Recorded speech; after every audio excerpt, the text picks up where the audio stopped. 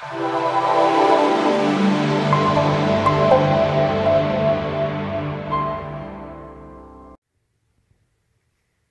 is up? What is up, everybody? I want to talk to you about something funny with the kids. My wife and I played Trouble with the kids. My kids are 4 and 3 years old, and they cheat like hell. They're crazy little cheaters. They're cute as can be, but they are cheaters. And ultimately, we realized how impossible it is to really play a game that has a ton of rules with the kids.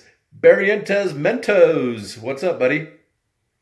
So the kids realized very quickly that they didn't like the rules. They didn't like the rules of the game. You couldn't play. You couldn't just hit the bubble button, trouble bubble over and over and over and over again. You actually had to follow the rules.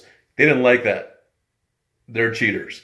And so we decided to throw the rule book out the window and just play to have fun with the kids and let them get used to just moving the pieces and things like that. But it kind of got me thinking. I was like, man, like, where in my life are these self-imposed rules, or otherwise, if they're external rules imposed upon you, ruining the ability to have fun in life?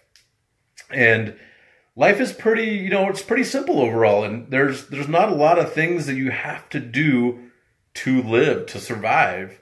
But there's a lot of rules imposed on us if it's from the government or from our companies or from our families or otherwise, right? And it was just so interesting playing with the kids and just seeing like, man, life is pretty damn simple.